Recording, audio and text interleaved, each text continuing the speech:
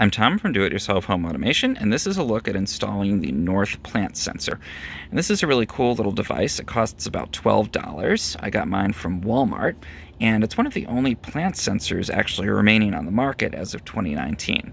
This was a really exciting category. People got really psyched about it about 3 years ago, and there were a lot of different companies getting into that part of the market, and really all of them have kind of faded and can't buy their sensors anymore, but this one is still available. And again, when I discovered it on Walmart's website for $12 per sensor, I was really excited because it says that the sensor will monitor a lot of different things. It'll monitor the moisture level, the fertility level of the soil, light level, and also temperature. So you get a lot of data for that $12 device.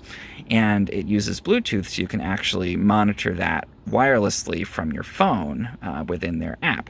So again, quite a lot of capability for a pretty low price. And I wanted to test this out in my own smart garden and see how it works. So the sensor itself is really simple. It's this little dongle. And it has a battery inside of it. So the first step to set it up is you just pop open this battery door and remove a little barrier. It has a battery preloaded, and that battery is replaceable, so that's really helpful. It's just a little button cell in there, and you close the battery door again, and that starts the sensor working. Now, there's nothing on the sensor that I can see that actually indicates that it's working, so you do have to connect to the app in order to see the data. But what do we actually have on here? So it's got this probe, and it's got these little metal contacts down at the bottom. I'm assuming that it's using those to monitor the conduction of the soil, and that's probably going to tell it some things about the water level and possibly the fertility level. And then if we look at the top of the sensor, there's a little hole here. I'm assuming there's a thermistor, a little resistance-based temperature sensor inside of there, and this is letting air flow into the inner chamber so that it can monitor temperature.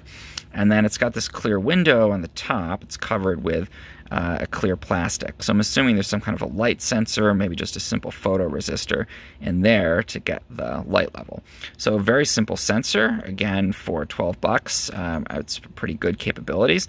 And then there's presumably some kind of a low power Bluetooth chip in there to actually facilitate the connection to the app so you can monitor this data remotely.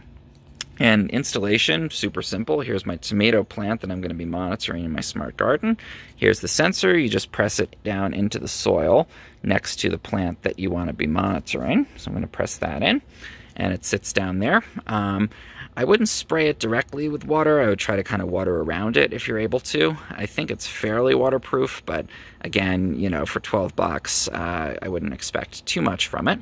And there it is next to the plant. So in some other videos, I'll show how to actually install the app and then how to get the data out of the sensor. We'll take a look at how accurate it is at actually tracking those metrics for your smart garden. If you found this helpful in any way, please subscribe to my channel. It really helps.